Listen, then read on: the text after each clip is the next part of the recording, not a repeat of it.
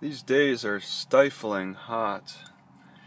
It doesn't quite feel like it's 80 degrees, like they're saying, but it probably is.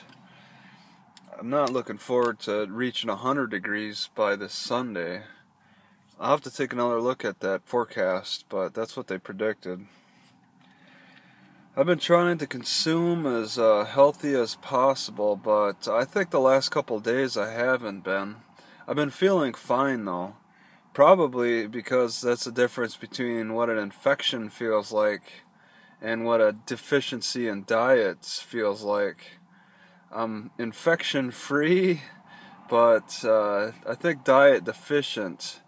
I think infections just really trump the effects of everything. Just you always feel horrible when you have that infection, and I'm scared of it. I mean, why shouldn't I be? It's really a nasty thing. It affects my chestal area severely at times, and I'm just not sure like what all I could do. Is cooking really does that make a difference?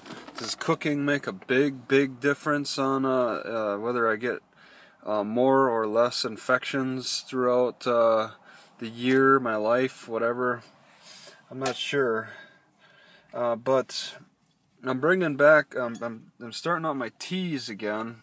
I found this actually in a softball park. I wouldn't have bought it myself, but I'm mixing teas and putting my tea ball in this because it's got a wider rim as opposed to this.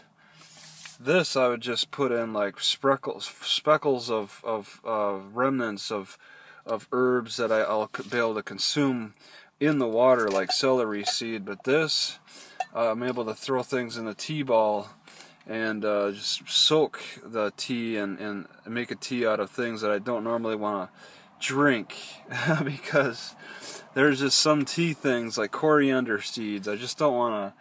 I don't want to have to spit out and get in my mouth, and it's really annoying.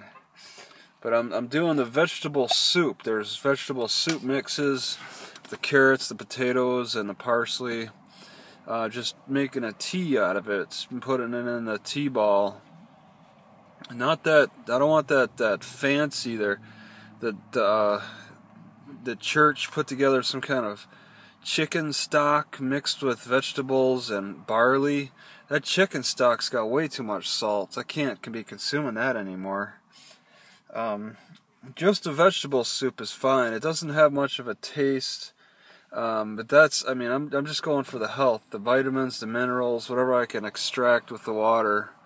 You know, I want to do that with several things. Try to get my health in order because I've been feeling like I got some good energy and stuff, but I don't think I'm exercising as much as I'd like, and I definitely don't want to exercise midday when the sun's in its highest and hottest position.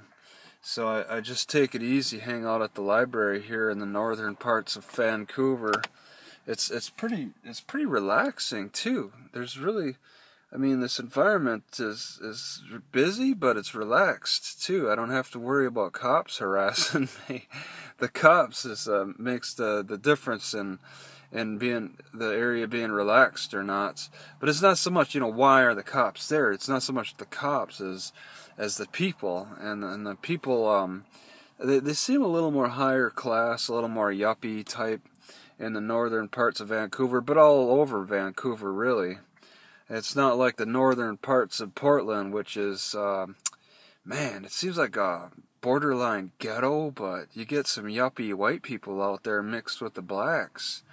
And it makes for an interesting mix. It's not exactly quite the ghetto, because there's elements of it that really prevent it. But I mean, the graffiti's there, the beefed up security is there, the blacks are there. It's just... There's white people that look like common folks, kind of like me, but not homeless, just better dressed. That maybe doing something, creating a divide between chaos and order, between the ghetto and the American dream middle class neighborhood. I don't know, but this area, the northern part of Vancouver, is pretty nice too.